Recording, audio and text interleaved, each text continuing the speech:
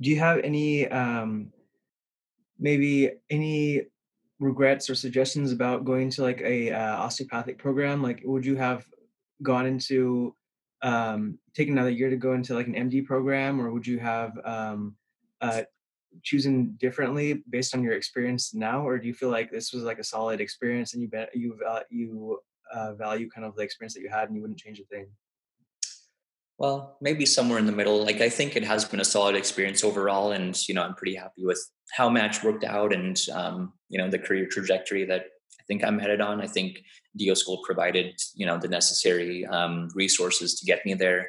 Mhm. I'd say one thing is I think a lot of students do fall in the trap of like only wanting to go to an MD school, and they keep like pushing back their application like year after year and keep getting turned down, and like are really chasing like that rabbit. And I think if that's the main reason, just the distinction, I wouldn't recommend it. I think DO schools are, right on par with MDs as far as like being able to get you into most specialties, maybe like some of the more competitive and research requiring ones, like neurosurgery or ortho. Like obviously, I think you'd have a hard chance as an MD. But I think one interesting thing is now that step one is pass, no pass, and step two might follow suit. I think I'm curious to see what the main factors that residencies like will use to pick people to interview now, because I would predict that the focus is going to shift onto research, and if that's the case, then I think MD students would have an advantage unless DO schools started like shifting gears and like making their research departments much stronger. So I think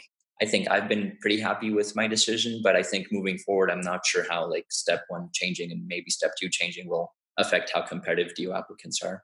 Mhm. Do you feel like DO schools have a little bit less of a rigorous research focus than MD schools?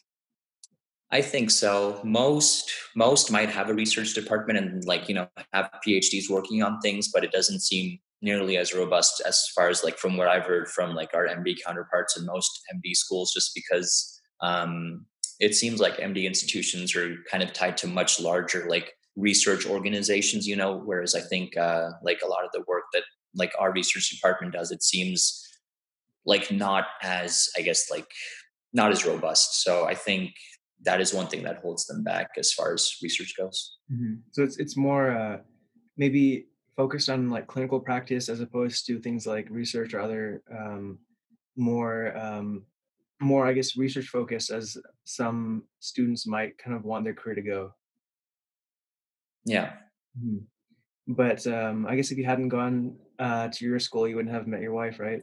Your fiance. that's true. So Yeah. no regrets there, right? Nope.